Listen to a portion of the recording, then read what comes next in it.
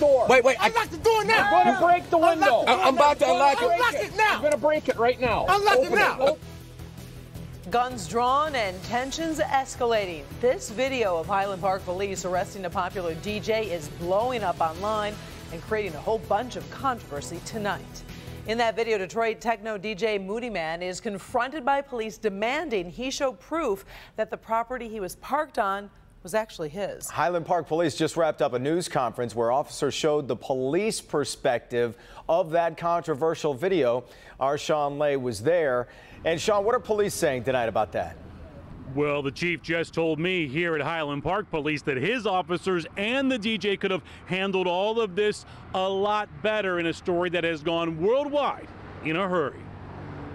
Wait, Unlock the door now. I'm going to break the window. I'm about to unlock it. Unlock it now. The video is hard to watch. Highland Park Police holding a man at gunpoint, screaming at him. That man in the crosshairs sounds like he's in fear of his life. Unlock it now. Let me unlock it. Let me unlock it. Unlock it. Hold on. I'm unlocking it. The target of the police, Kenny Dixon Jr., known around the world as house music pioneer DJ Moody Man, who described the incident on Instagram, writing, "HP police came in my backyard demanding proof of ownership, and this is how they reacted. Went to jail again, charged me for breaking and entering on my own property, even though I had keys. What you can't see is 9 other officers pointing their AR-15 directly at my head.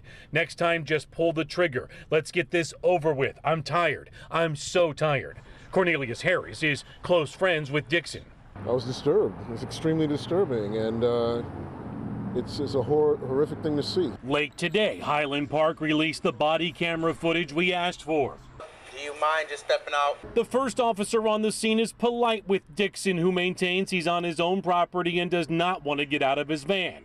Other officers responding then begin barking orders at him. Unlock the door now. Unlock the door now. Unlock it now. This is the only guy that came to me that was approachable, which we was having a conversation, and you guys just came over here, just interrupted me. My man would have got anything out of me. This story has gone international, and this is what the officers were faced with. Now, like I said, I can't comment on much further than that because we still have an investigation to do.